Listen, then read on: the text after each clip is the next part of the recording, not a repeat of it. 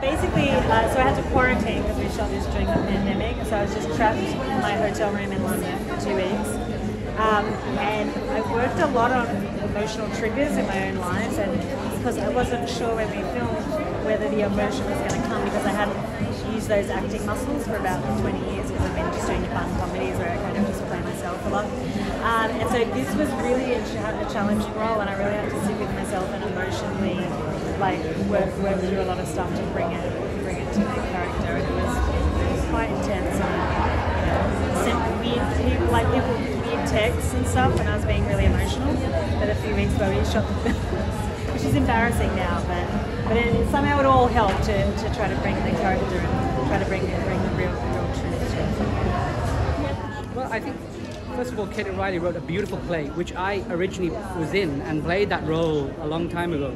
And she wrote the role for me, but she was so gracious and so amazing when it came to adapting it. She said, let's leave the play be the play and let's make the film be the film. So she wasn't sort of precious about it, and so we were able to sort of really be as creative and build these sort of characters and different strands that weren't there.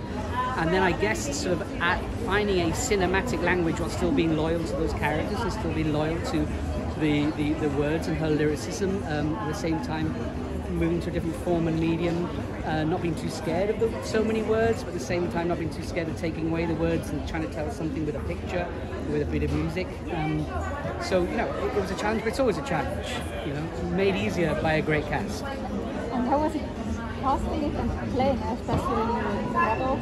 Well, I mean, great films, you just go to watch great acting, and you know it's an embarrassment of riches. I mean, you have Trine, Dyrholm, you have Charlotte Gainsbourg, Rebel Wilson, Vera Sayal, and you know, effortlessly brilliant, so gracious, so courageous, an absolute pleasure. And playing opposite them, you know, it's like sports, it's like musicians, you know, you play against brilliant people, they make you better. So. I'm really proud. I'm really excited for this crowd tonight to see this film. I'm really excited for this crowd to see them in this together.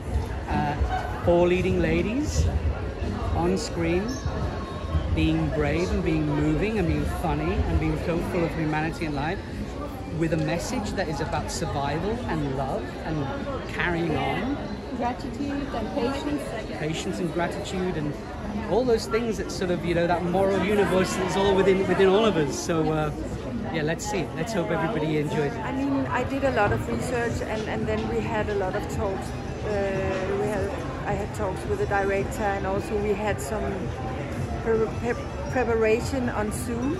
That was very special because we had a reading on Zoom, you know, with Rebel and Charlotte and Celyn, and that was the first time I saw them and met them, like, hello, and we were all very nervous. But then, because of Rebel and Charlotte, they were so generous to kind of just invite me in. I mean, they are playing the lead, so they kind of just embraced me into their triangle and with Celyn, and so it just became a very, even though I was a little nervous, it became a very good experience.